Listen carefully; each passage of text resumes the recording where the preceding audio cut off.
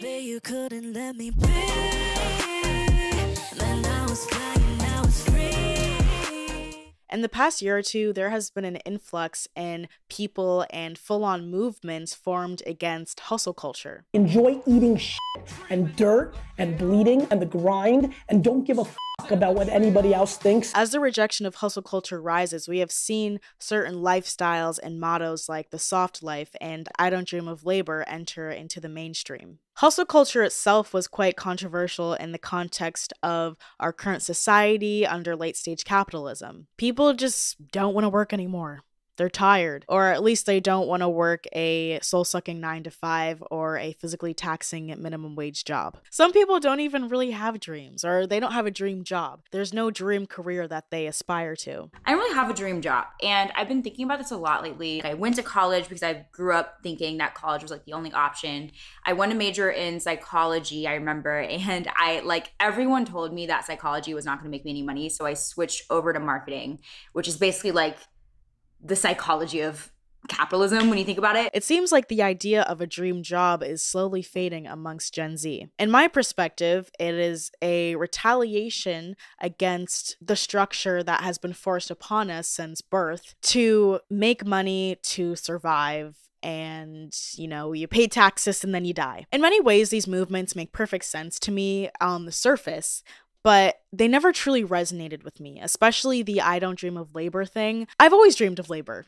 I've been dreaming of labor since I was like 5 years old. But this is because I am a creative and I've always planned on making a living off of my creative abilities. One, because I'm not good at anything else, and two, because I'm crazy enough to try and monetize off of my artistic talent. And I mean, it seems to be going pretty well so far. Thank you for watching. If it weren't for you all, these lights would not be on. Hard work has always been something that I value and I do believe is a virtue. To me, working hard is the only option. If I want to achieve all of the humongous dreams and goals that I have for myself out of this life, then I have to work hard. There's no other way. But I'm ready for that. I'm not afraid of hard work and I will go after what I want with everything in me until I die. And I've been that way since I was like 5 years old. I've always made this vow, like I will do everything in my power to get what I want in this life. How do you stay driven? I'm gonna ask you a question. How don't you stay driven? Dedicating my life to creation has made it a lot easier for me to work hard because I'm working hard for something that I want and I know will get me closer to my dreams. But not everybody gets to work hard in order to get closer to their dreams in a way. Like some people just work hard and hustle because they have to feed themselves and their family and they don't have access to a well-paying job that also feeds their soul. But my labor is a labor of love. Labor nonetheless, I'm still working, like I'm working right now.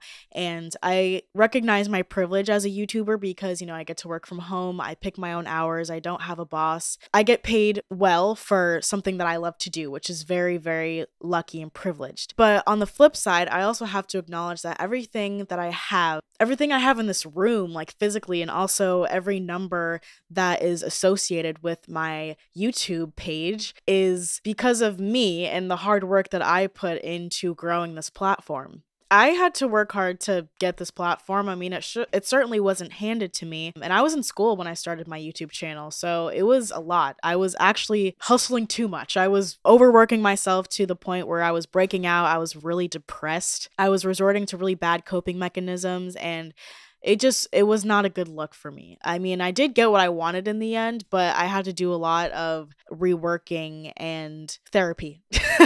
Hard work, in my opinion, does pay off, but this is just based off of my personal experience. Being a Black woman already is a full-time job, and to be a Black woman on the internet comes with a whole set of rules or boundaries that makes things a bit harder sometimes. To be a Black creator, I mean, you have to put in a lot of work if you want to grow and create a platform from scratch. People automatically, subconsciously don't want to click on my videos because I'm Black and they would rather hear a white person talk about whatever. To have the platform that I do and to have obtained it in a short amount of time, honestly, is not just about luck or manifesting. It's just about working hard and staying committed to posting videos. But as my channel grew and I became more comfortable and spent way too much time on TikTok, my work ethic and my hustle mentality started to shift. My self-talk really changed for better or for worse. I became a lot more lenient and complacent with my daily productivity. Once I became a full-time YouTuber and I wasn't in school anymore, I lost any sort of structure that I had to my life, which made things a lot harder for me when it came to being productive. I struggled with finding the right pace for myself. I'd find myself sitting on the couch and I'm like, oh, I have to film a video tonight. And I wouldn't film the video and I didn't really do much that day. But because I was listening to other people on the internet, I kind of got this messaging in my head going, well, I don't have to film a video. I should rest. Rest is important. I need to rest. I'm not going to get up off the couch because I'm not a slave to capitalism. But you know what will keep you working hard? Living in the most expensive city in the world. Thank you, New York City, for always keeping a fire under my tush. I started to harbor a lot of guilt that was kind of swinging in two opposite directions. I felt guilt for not working as hard as I know I could be, but I also felt guilt for leaning into a hustle culture mentality. I even had friends at times tell me like, oh no, you don't pressure yourself into making more videos this month, or don't pressure yourself into doing whatever work. But I think I needed that kind of pressure. And when I would express that, I was always kind of like talked down to just relax. And not to say any of these people were trying to discourage me from doing the right thing or sabotage me in any way. I think that just goes to show you how different our generation views work. And I think for the most part, it's good. Like, there truly is more to life than working and making money, but there has to be a balance. And that's really what was like my aha moment. It seems so simple and straightforward, but it's just about balance. It's not about working yourself to the bone to the point where you're miserable, but it's also not about resting so much to the point where it's making you regress and it's making you feel unproductive, or dare I say lazy. I don't really like the word lazy. I don't think it's very productive, and calling yourself lazy is not going to make you work harder, but there comes to a point where you just have to go, stop procrastinating and get the fuck up. That kind of thinking, I feel like, is frowned upon amongst like Gen Z TikTokers, like, just get the fuck up and work. I mean, Kim Kardashian got ate the fuck up for basically saying this same exact thing. Now, obviously, it's different coming from her because she's a millionaire, and having a millionaire say some people just don't want to work nowadays is like so tone deaf. But I mean, we all have to work. That's the thing. Like, to survive on this earth, you have to work or be a nepotism baby born into generational wealth. But that's not really the reality for most of us now, is it? Being driven, having work ethic, and prioritizing productivity in your daily life doesn't make you a slave to capitalism. It makes you focused, and it makes you someone with goals. I remember when I was about 10 years old, I asked my father, what do you think your purpose in life is? And he sat there for a moment, thought about it, and he goes, to be a father.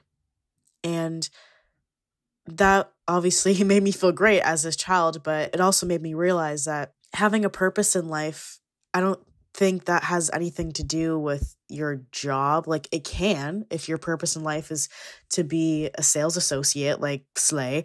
But I realized not everybody's dream in life is connected to career or their job. Someone's dream in life could be moving to a different country. It could be having children. It could be owning a farm. I believe that you can choose your purpose in life. I don't think everyone has a set purpose in life. I think we're all just born and we kind of figure out things that we love. But I think it's important to have dreams, because without dreams, what is there to do? What is there to look forward to? My dreams are what keep me alive, honestly. It just seems like such an aimless life to not have any dreams or goals for yourself. But having dreams and goals doesn't have to be about making money or your career. Optimization and productivity are not bad words. And when I was in a phase of my life where I felt that way, I was just lying to myself. I was making up excuses for myself based off of what I was seeing on the internet to not put my all into what I'm doing every day. Living that way didn't bring me any peace. In fact, it brought me more anxiety because every night I went to bed, I was like, oh, I didn't do this, or I spent too much time scrolling, or I didn't get my 10,000 steps in, whatever it may be. But now, like, the life that I'm living is the complete opposite of that. And I feel great. I feel like I'm on top of things. My life is together.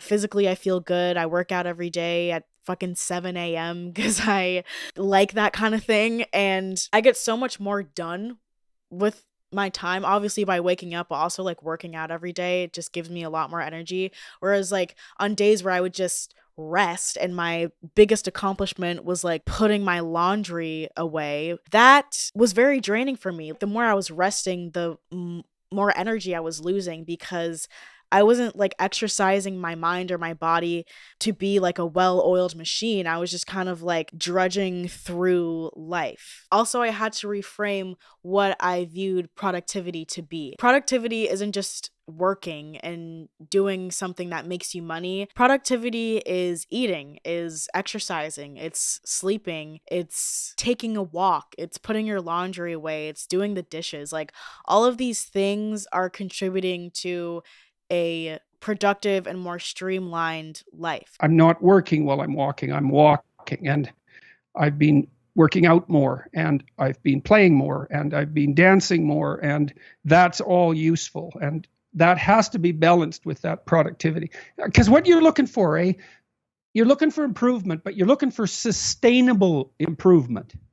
And so if you push yourself too hard, you destroy the sustainability across time.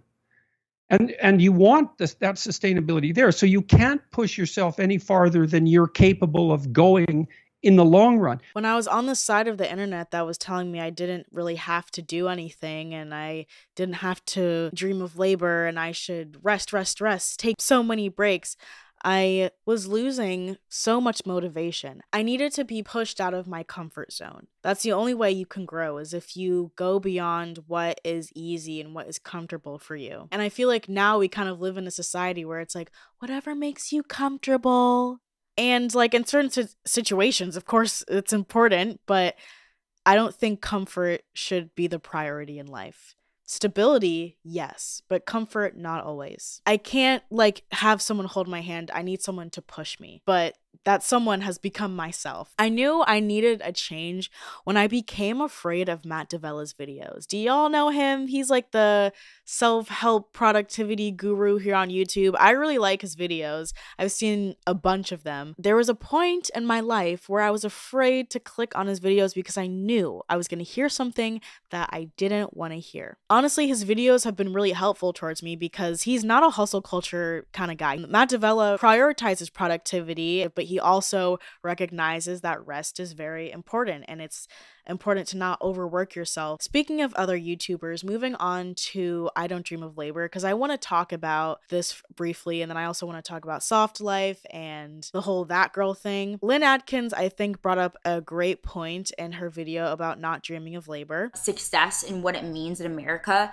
seeps into your everyday psyche, right? It's like, okay, if I don't go to college, I could possibly be a failure and be poor and homeless for the rest of my life. So let me go to college and get a degree. If I don't pass this class, then I may not get a degree and I could possibly be poor and homeless for the rest of my life, right? If I don't study for this test for 8 hours today, then I could possibly not pass my class and possibly not get a college degree and be poor and homeless for the rest of my life. So the things that we do, we start to actually do them out of fear instead of out of love for them. I really enjoyed FD Signifier's video about this I Don't Dream of Labor topic because he brought up some really interesting points through the perspective of a Black man. This concept of divesting from work as some type of a radical idea. I mean, on one end, Black men have been doing it forever. But on the other end, it's a real oversimplification of what it means to need to work to survive. The natural outgrowth of this movement, from where I sit, no matter if it's men, women, Black, Asian, white, whomever, participating in it, is basically creating more capitalists that use their ability to effectively divest from work to just put them on the other end of the bourgeoisie exploitation graph. That's what hustling is kind of all about. Former drug dealer turned rapper, turned superstar, turned billionaire, mogul, Jay-Z, the patron saint of Black capitalism. They all come from abject poverty and lack, and they all scrape their way into significant economic power and capital, Black capitalism. That this is what Black people and Black men especially can use to lift themselves out of poverty. It's far more salient in Black communities and among Black circles than a lot of what I hear people talking about on the left. Unlike the left's like nebulous, never-ending, one day we will seize the means of production, this directly engages with the reality of what oppressed people are going through. I don't dream of labor movement doesn't really work for me. It's just not inclusive of the reality for a lot of people that I see working or like needing work. So you remember the whole that girl trend? That started like probably a year ago now. So that was really popular. It's all about, you know, drinking your green juices and going to Pilates and wearing your Lululemons. It's an aesthetic at the end of the day. A lot of people had a problem with this that girl trend because it seemed to be very unattainable and not realistic for the average person who isn't a rich, skinny, blonde white girl. And, you know, to me, the whole that girl trend was really confusing to me because it just seems like, oh, like, they're just partaking in a healthy lifestyle. Like, yeah, okay. Exercising, waking up at a good time in the morning, making your bed. Sounds great. This idea of being that girl, it's kind of like being an it girl, right? Its name puts this lifestyle on a pedestal that feels unattainable, when in reality, having a healthy lifestyle is completely attainable. The thing is, it's about an aesthetic, it's about a look, which automatically makes it unattainable because you can't live an aesthetic. Like, that's not, if you want to be that girl just for the aesthetic, you're going to fail because really what you want is a healthy lifestyle. But you know, if you just said healthy lifestyle aesthetic, that's like boring and not fun and exciting and like catchy for TikTok and Pinterest. But you can't strive to live a life that looks like a Pinterest board because that's not real life. But you can strive for a healthy lifestyle. Everybody is capable of doing that. A healthy lifestyle can look like many different things. It can look like an aloe yoga matching set and cacao powder, or it can look like an elderly Asian woman doing Tai Chi at her local park. Both of those things can represent a healthy lifestyle, but one is more visually and aesthetically pleasing than the other. The whole that girl thing also has a lot to do with consumerism, which is obvious because it's an aesthetic. If you want to achieve a certain aesthetic, you usually have to spend money. Honestly, what inspired me to make this video is the fact that one day I woke up and I realized, oh my God, I'm turning into that girl. Whatever that means. I am wearing an aloe bodysuit right now for the sake of this video, but also because I think they're cute and I like to wear them when I work out. I drink green juices sometimes and eat kale salads because I care about my physical and mental well-being, believe it or not. It doesn't seem as complicated as I thought it would be. But again, you know, I also have the money and the resources to buy cute workout clothes and go to a nice gym, you know? Feeling a proximity to that girlness really opened my eyes, especially to like the whole soft life thing. I realized like, oh, I think you could consider my life soft, a soft life. I actually quite like the soft life idea because it seems to be pioneered by Black women. I see a lot of Black girls talking about the soft life, which really resonates because, you know, as Black women, we have to just work hard in general in life. And like I said, being a Black woman is a full-time job, so we deserve to live in softness and live in ease. But honestly, the soft life requires hard work. It requires work ethic and discipline and focus. It's rare that a Black woman is just handed everything in life. And in order to have this soft life of resting and relaxing and having self-care days and going to Pilates. How many times have I mentioned Pilates? Oh my God. I do love Pilates though. In order to go on these nice vacations and to take time for yourself, you have to work hard to get to that point. You have to set up your life in a certain way to where you have that flow of not only income, but also time. Like time is a commodity, time is a resource too. If you're like a single Black mother in Detroit, I don't know why I said Detroit, but you don't really have the time or resources to get a massage or get your nails done. And if you are in a situation like that, or you come from poverty, you have to work really hard to rise in your socioeconomic status. I feel I live a soft life. I mean, I work hard, but I also have the time and space to rest when it's necessary and do things for myself. But I do think about the fact that I was born middle class. I never like truly had to worry about money. My parents were always able to feed me, put a roof over my head. I went to a nice school. And now I feel like I've picked up where my parents have left off, and I've been able to survive on my own, not just survive, but really thrive on my own, and be self-sufficient and independent. But I was born into a set amount of circumstances. I was born into an environment that allowed me to grow into the person I am today. It's a lot easier to get to upper class if you started at middle class. If you're starting at lower class or poverty, getting all the way to upper class is going to be near impossible because poverty was not built to be broken. I hope we can get to a point where like productivity or living a healthy lifestyle isn't like a triggering thing for people. As long as we're in this capitalist society, we got to find a way to work, sustain ourselves, but also find joy in our daily lives and find peace. It's okay to work hard. It's okay to hustle. It's okay to be productive. All of those things make you a better person, in my opinion. Exercise your mental toughness. Break out of your comfort zone, but also be kind to yourself. If you want to hear more about my thoughts on productivity and how I implement it in my daily life, there is a vlog coming very soon where I talk all about how I stay productive and how I learned how to love working out. Go check out my day in the life vlog, and yeah, I'll see you in the next video. Bye. Baby, you couldn't let me be.